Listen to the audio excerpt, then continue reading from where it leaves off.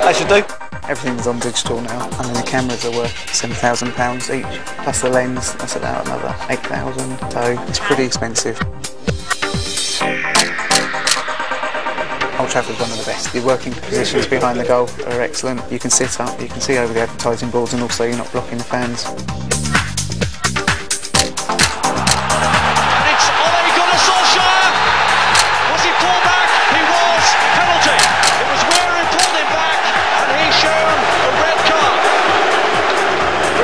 Facing a rude Van Nistelrooy penalty. Brilliantly delivered. You're looking through your camera and then you're looking through the cards, see what you got. You've got to keep one eye on the game, just in case anything else happens.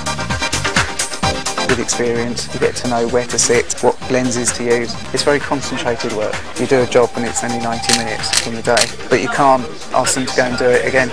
You've got one chance. That's it.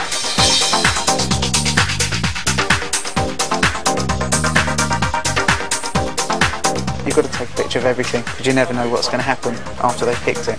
And then all the good ones are kept on my computer. I write a CD and then I send it over the internet back to the office in London, and then they're ISDNing all the pictures out to newspapers, and if they're good enough they get used tomorrow. I can't play football to save my life. That's why I'm a Tottenham fan. So I'd much rather take pictures.